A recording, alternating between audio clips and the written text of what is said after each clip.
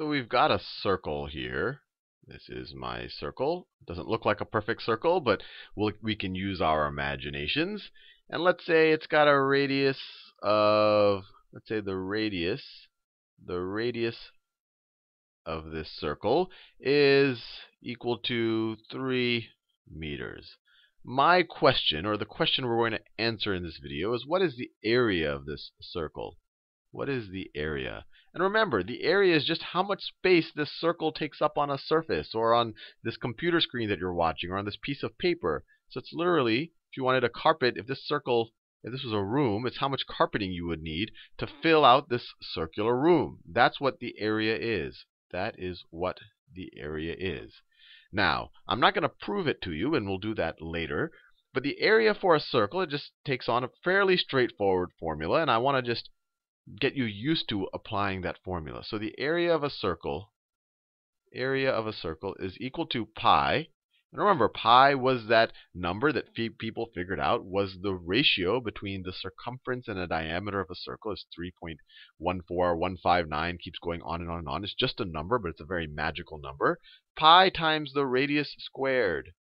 Pi times the radius squared. In fact, another way of defining pi, you could even rewrite this right here, saying that the area over your radius squared. So this is your radius. So if you multiply the radius times itself, you could imagine that would be the area of a cube that's like that. That the ratio between the area of this entire circle and the ratio of this cube right here, that is the square, I shouldn't say a cube. Cube would be if we went into a 3D, but the ratio of the area of this circle to this square right here is also equal to pi. That could be actually an alternate way of defining what pi is. And if you were to measure it very carefully using, there's thousands of methods you could do it, you would get 3.14159 and keep going on and on and on. But we're not going to delve too deeply into that. Maybe one day I'll make a whole playlist on pi.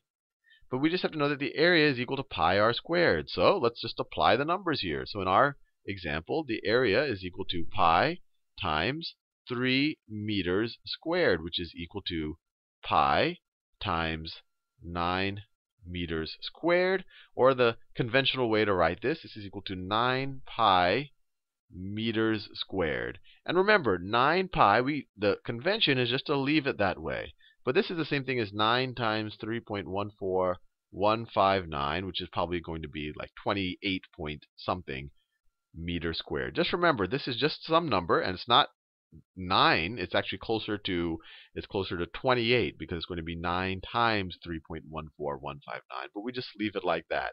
And that normally will be good enough for you to say, hey, that is my area.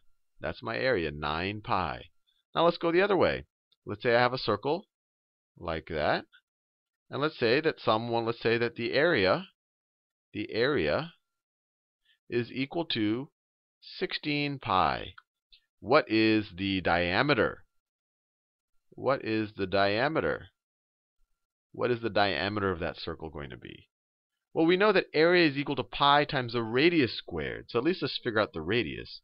So the area, 16 pi, is equal to pi times our radius squared. I'm just applying this formula.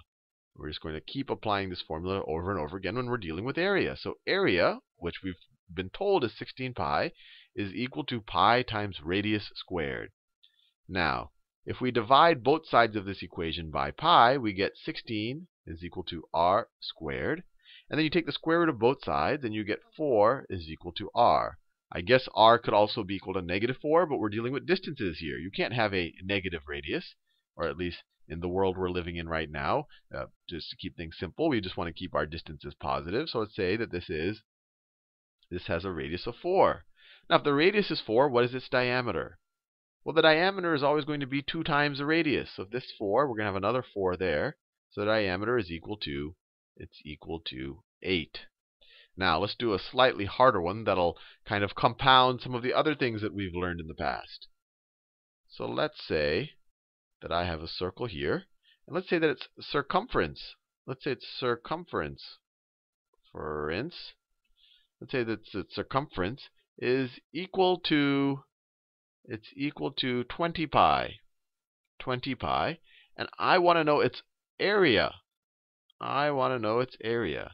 So the way you do all of these problems is just figure out everything you can given what they've given you, and then maybe you can work out the thing they're asking for. So if I know that the circumference is 20 pi, what do I know about its radius? Well, we saw in the last video that the circumference is equal to 2 pi times the radius.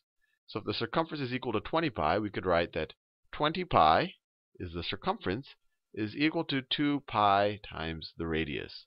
Now, if you divide both sides of this by pi, those cancel out. And then if you divide both sides by 2, this becomes a 1, and this becomes a 10. Or you get the radius is equal to 10, which makes sense, right? 2 pi times 10 is going to be equal to 20 pi. So we figured out our radius. Now, we know that the area is equal to pi r squared. And lucky for us, using the circumference, we were able to figure out the radius. Now, using the radius, we can figure out the area. So the area is going to be equal to pi times r squared. R is 10 times 10 squared, which is equal to pi times 100, or it's equal to 100 pi, just like that. So your circumference was 20 pi when you went around the circle, but your area of your circle is 100 pi. And if I gave you units, it would be 100 pi units squared. That is your area right there, 100 pi. Anyway, I think that's pretty good initial exposure to the area of a circle. I'll see you in the next video.